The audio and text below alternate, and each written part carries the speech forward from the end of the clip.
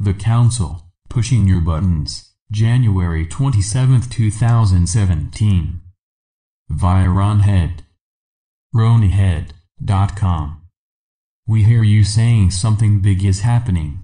Please know that you are feeling, as one enormous impression, the accumulation of an uncountable number of changes that we have been speaking of for years. As more and more of these changes come to fruition, there will be moments when that feeling will push itself to the forefront of your consciousness. Sometimes you will ascribe it to one current thing, such as a wave of incoming energy, for instance. And at other times you will just be at a loss for a cause of the feeling. But if you are able to stretch out your senses enough, you will almost always be able to sense the building momentum of planet-wide change. One of the things that is becoming obvious is that individuals are having their buttons pushed. There are a great many necessary changes that have not yet begun to manifest. And time is running a little short now due to what has been a great resistance to change. Status quo has seemed best to many who wished to hold on to their position, power, and luxury, things that are truly ephemeral at best. What you have done as a group is to incarnate in places and in soul groups that would react in certain ways if certain things came to be.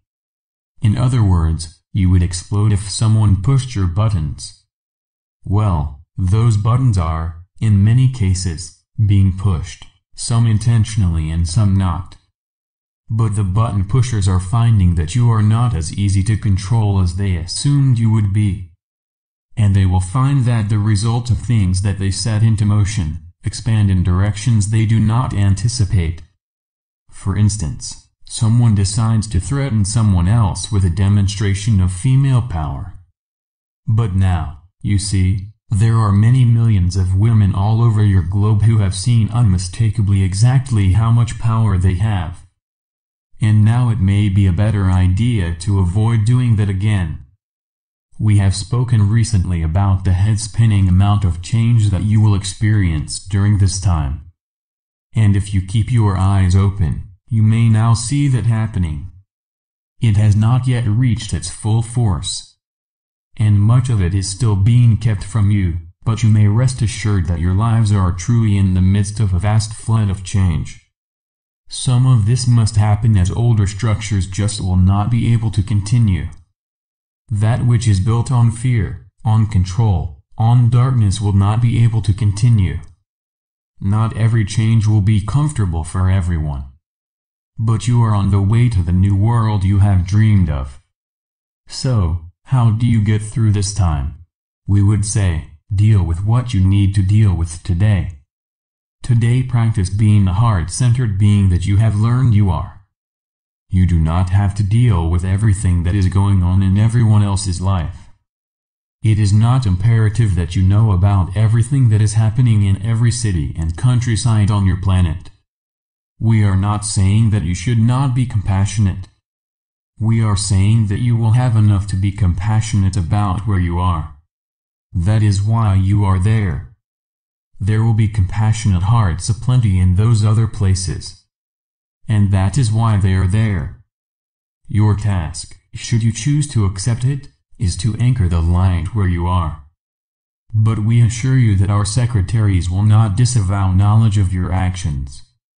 To the contrary, you, where you are, how you are, who you are writing history you can only dream of. We will remind you of what we were saying to you a short few years ago. It was not believed that you could accomplish all that you have. But you did. You have changed the destiny of an entire planet. And this is change that is so far-reaching as to be unimaginable. You are the saviors of yourselves. You are the co-creators of a new world. You are the furthest thing possible from powerless.